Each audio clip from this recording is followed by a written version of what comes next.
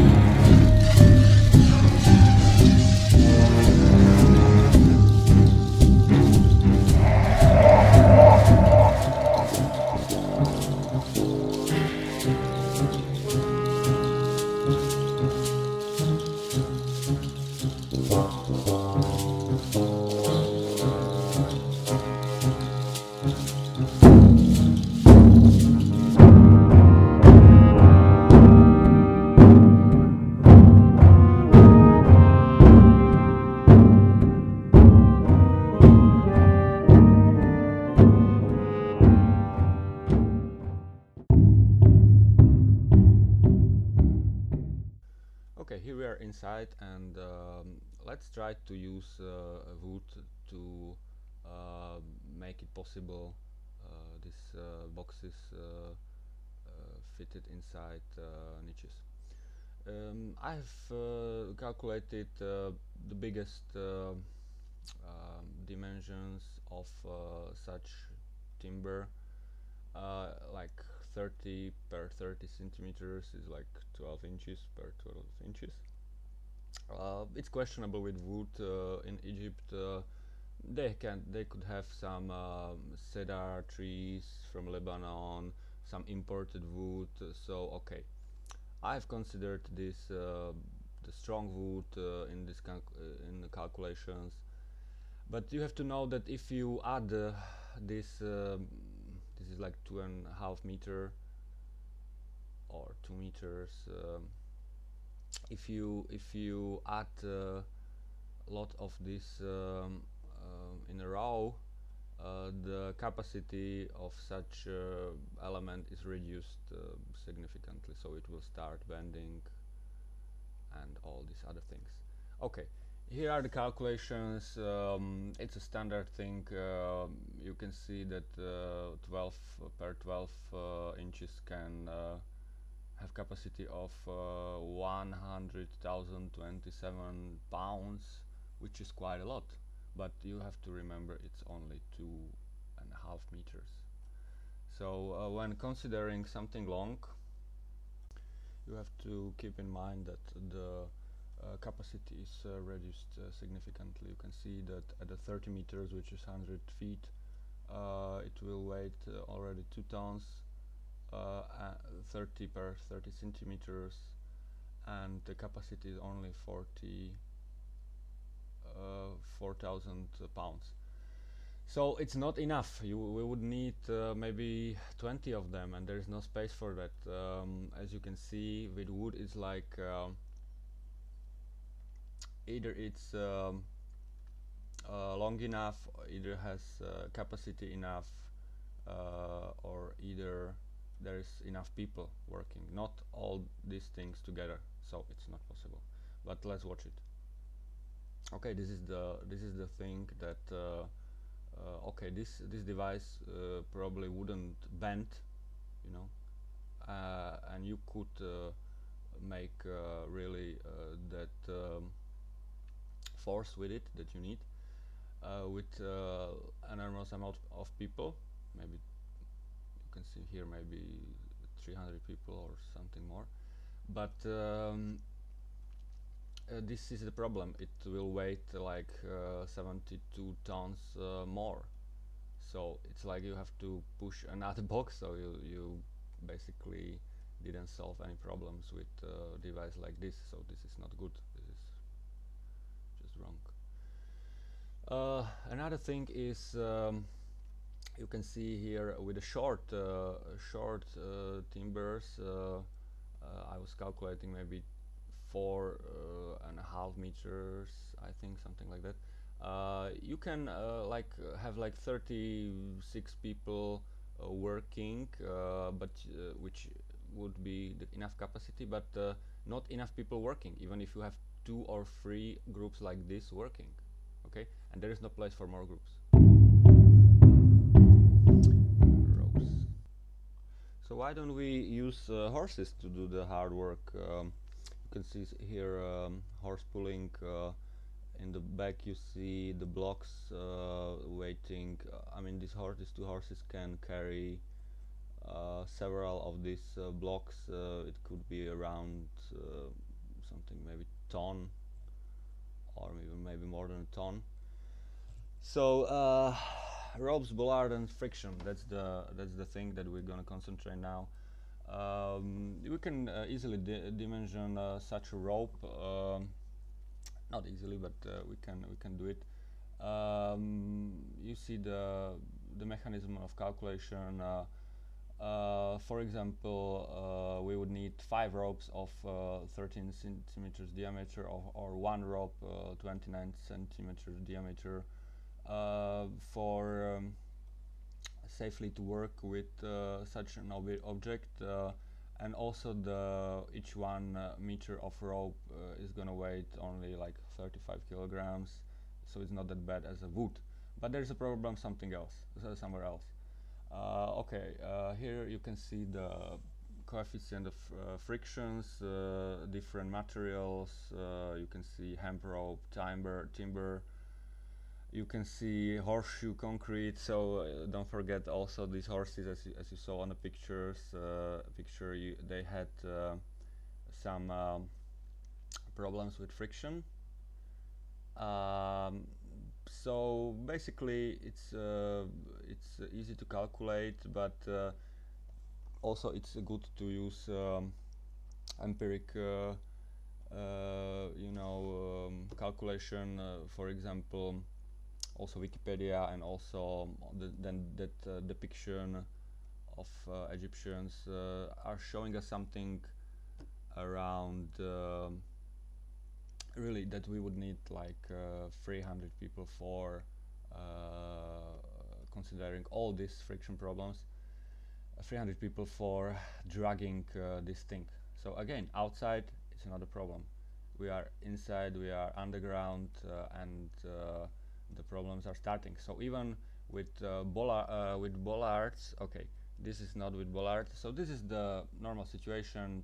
A lot of people, some people would be pushing, some people would be pulling. Okay, they can make it at maybe this point, but don't forget you need to make a turn and put it into niche. So this is the problem. This is the problem, and they just cannot do it just by pulling or pushing.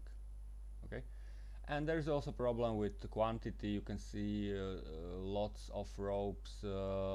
It's known from the lifts, where you have to not just calculate when it breaks, but also make a safe calculation so it's not breaking. You don't want to break this thing and break the rope and break the sarcophagus. Okay, this is the bollards. So this is the only system that can be used here that Egyptians maybe knew, and a lot of people would be applied to work. But there is the friction problem. Yeah, you can see it. Even this size of rope is underestimated. Okay, so this size of rope is just for pulling, not for the bollard. With one bollard, it would be even bigger. But it would be possible. With one bollard, it would be possible, but not with two. We'll see in the calculation. So with one bollard, you cannot make it turn into the niches. Okay, the calculation. You can see very easy mathematics. T load, the force equals T hold multiplied by exponential of coefficient of friction and the angle. So the angle, if you have it like on a picture, it's p radians, something around 3. Okay, and friction. This is complicated. It can be 0.2. I think it would be much more. So I have calculated that with 2 bollards we would need 6 times more people, and there is of course no place for them. So it's not possible to use bollards in this case. It's a really easy calculation, and you can try it each time you apply a bollard. The force rises like very much exponentially. So this is something that cannot be done by using bollards, even if Egyptians could use them. Even if the rope would have also 6 times more, dimensions of section of the rope. Okay, how about levers? You can see this is the ancient device. that is used for lots of things around the world. And when we're gonna apply it in our case, we'll see that if we put some weight, 1 ton, on here on the left side, and the car, like heavy car, on the other side, yeah, it could work. It could work like this. And actually there are some people, you will see the link, that were trying to use this method for calculating how the Great Pyramid could be built. But again, we see that we would need, I think, 70s of them. And for this much, I mean, even if we if we would need, I mean, 50 of them, it doesn't matter, because there is no place. You can see we are underground, and lever just need space.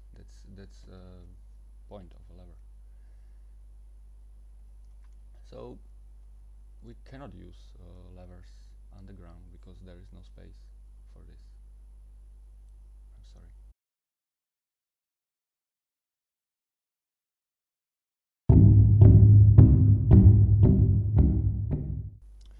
At first I didn't want to even mention this, but okay, let's do it. Ancient Egyptians didn't use pulleys. However, there are some people who were inventing the pulleys. You will see the link, with a stone device like this. And you know, they are lowering the friction coefficient by this, but you know, if you think about it, it's not it cannot be used here. So what's the story about pulleys? I'm here consistent with mainstream Egyptologists. For example, if you check this book, Ancient Egyptian Masonry, on page 44 and 45, logically those authors are assuming that ancient Egyptians just didn't know pulleys. They cannot found it on a preserved bows, where using of such device would be very useful.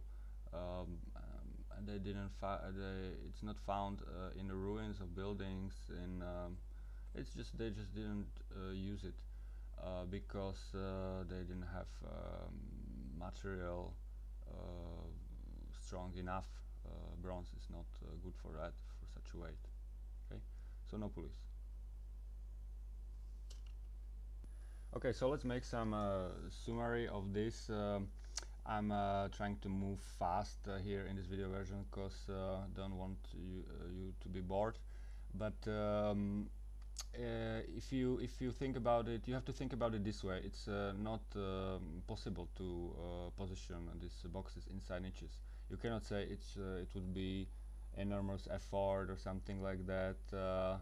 Yeah, it would be enormous effort to bring these grind boxes inside Serapeum, but it can be done. They did it outside. It's not problem, but this is the point. Positioning inside niches, last few meters of track of each box is not possible. So if I'm challenging you to propose a way of doing so, but I can model it. It's fun for me, and I'll do it, but I don't think so. Yeah, safety first, but I want to say that let's have a look about wider context. So let's put this calculation, these things that I made, let's put it in a wider context, and let's see what we can get out of it. You can just, the rest of the presentation, you can just read it for yourself as a book. So here is Apis bull, and here we have a ptah, two symbolics that we will find a connection between. And we need to know that it's all about Ramses, all about his power. He was the greatest one, considered to be a great ancestor, really the best ruler of ancient Egypt. and you can see here his depiction of fighting different nation, Hittites, Syrians, later you will see Nubians, and all this was then put on these victories were exaggerated, okay, and even lies, straight lies were shown on these depictions about this, and this is something that mainstream Egyptologists are familiar with. Okay, so it's normal. It's normal. It's like the same thing that our politicians do. Okay, so I'm telling it to you because you need to know this context, considering his son Canvas, that suppose that builder of Serapeum, that in those times, in any times, it's normal to do so